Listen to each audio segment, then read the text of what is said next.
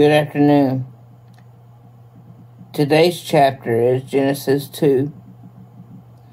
Genesis 2, verse 1. Thus, the heavens and the earth were completed, in all their vast array. By the seventh day, God had completed the work, and He had been doing. So on the seventh day, He raised from all His work. Then God blessed the seventh day and made it holy, because on it He rested from all the work of creating that He had done.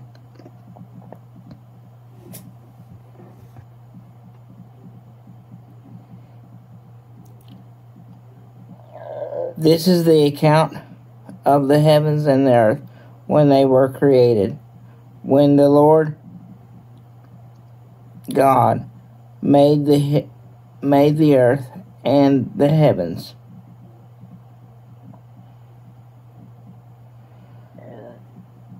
Now no shrub had yet appeared on the earth, and no plant had yet sprung up. For the Lord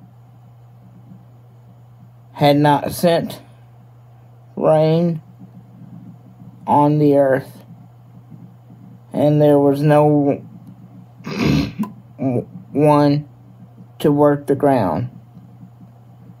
But streams came up from the earth and watered the whole surface of the ground. Then the Lord God formed man from the dust of the ground and breathed into his nostrils the breath of life. And the man became a living being.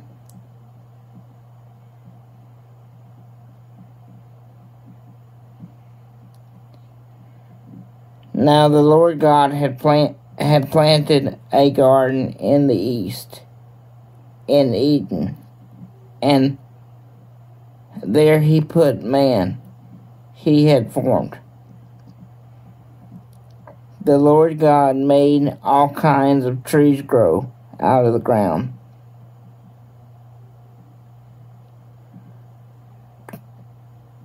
trees that were pleasing to the eye and good for food. In the middle of the garden were the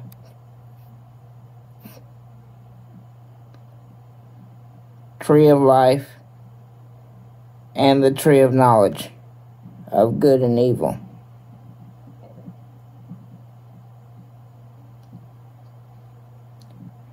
Verse 10. A river watering the garden flowed from Eden. From there it was separated into 4 headwaters. The name of the first is the Pison. It winds through the entire land of Havoc, where there is gold. The gold of the land is good. Automatic resin and oxen were also there. The name of the second river is Gibeon.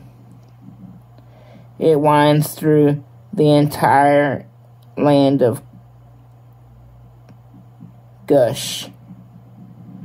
The name of The third river is the Tigris. It runs through the east side of Ashur. And the fourth river is the Euphrates. Thank you for bearing with me through all this. I know I'm reading slow, but I know I'm supposed to be doing this.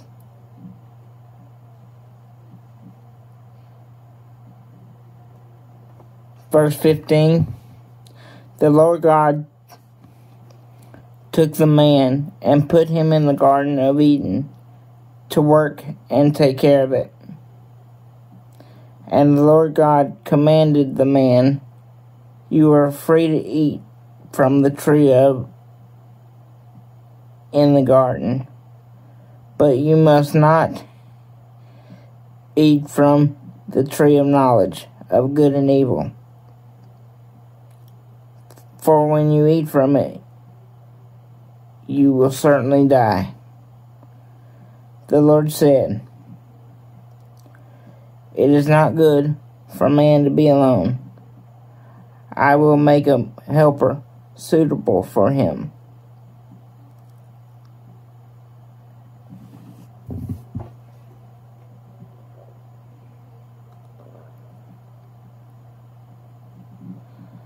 Now the Lord God had formed out of the ground all the wind animals and all the birds in the sky, brought them to the man to see what he would name them. And whatever the man called each living creature, that was his name. So the man gave the names to all the livestock, the birds of the sky, and the wild animals. But for Adam, no suitable helper was found. So the Lord God caused the man to fall into a deep sleep. While he was sleeping, he took one of the man's ribs and then closed the place with flesh. Then the Lord God made woman from the rib he had taken out of the man, and brought her to the man. The man said, this is now bone of my bones and flesh of my flesh. She is called woman, for she has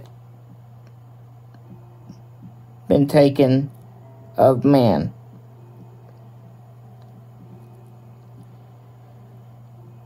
That is why a man leaves his father and mother and is entitled to his wife. They become one flesh. Adam and his wife were both naked, and they felt no shame. Thank you for listening to today's Bible chapter. I will be back tonight with today's Bible verse. Thank you. God bless.